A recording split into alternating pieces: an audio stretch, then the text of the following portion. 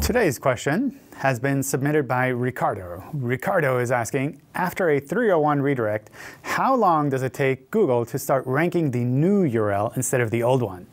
I did a redirect from A to B with 301, and then Google indexed both of them instead of the new one.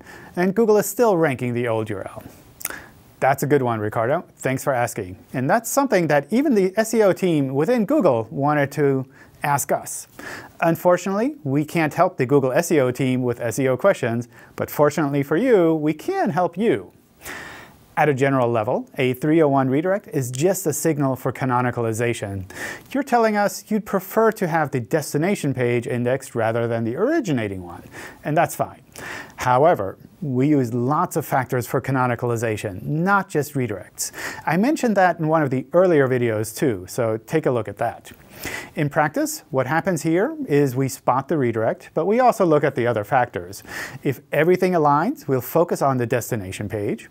To make that easier, make sure that you update the internal links, the sitemap files, and other references to the originating page so that they all point to the destination page. Another quirk here is that if you explicitly look for the old originating page, we'll try to show that in search.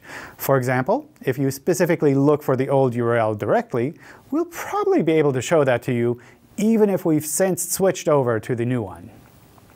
You can double-check that it's working right in Search Console using the URL inspection tool there. And there you can clearly see which URL is currently selected as canonical. And if that's not the page that you want, look for signals pointing to the old URL and fix those. Thanks for asking, Ricardo, and don't forget to like and subscribe.